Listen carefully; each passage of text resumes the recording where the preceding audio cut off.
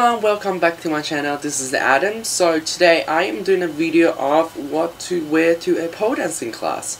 So there are a lot of guys asking me what to wear to pole classes because there are not many in company that doing pole wear for men's. So that's why I'm doing this video, so to show you what you can wear to a pole dancing class.